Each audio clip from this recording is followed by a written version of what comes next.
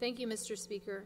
I rise today to present House Joint Resolution 74 to honor the life and memory of Corporal James Chad Young by designating Illinois Route 4 through the Village of Chatham as the U.S. Army Corporal James Chad Young Memorial Highway. Corporal Young was born in Rochester and attended school in Chatham and graduated from Glenwood High School in 2003 before joining the United States Army in 2004. Corporal Young was on his second tour of duty in Afghanistan, where he worked as a combat engineer, clearing explosives from the road. He had been on leave visiting family and returned to Afghanistan, where he ultimately gave his life for his country 5 days later on November 3, 2010, in the Kandahar province. He was 25 years old.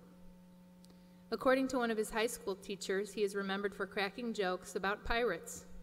The State Journal-Register quoted his teacher, Jim Milnar, by saying, "He was just somebody you were always happy to see every day." General Bud Jamison, the commander of Corporal Young's unit, commented to the paper, "Not everyone is suited to the stress of knowing that they're going to go out and literally look for trouble. I can't think of a more honorable thing to do in combat than making the way safe for other soldiers." Corporal Young gave his life protecting his fellow soldiers from the dangers of war, and he gave his life to protect and defend all of us here at home.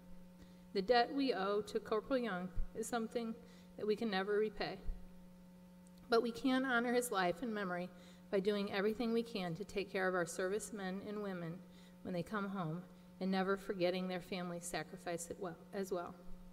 Joining us today in the gallery are members of Corporal Young's family, including his mother, Brett Ann Young, his sister, Katie Young Powell, his niece, Sydney Robbins, and his cousin, Jennifer Duffy. The mayor of Chatham, Dave Kimsey, also joins us today.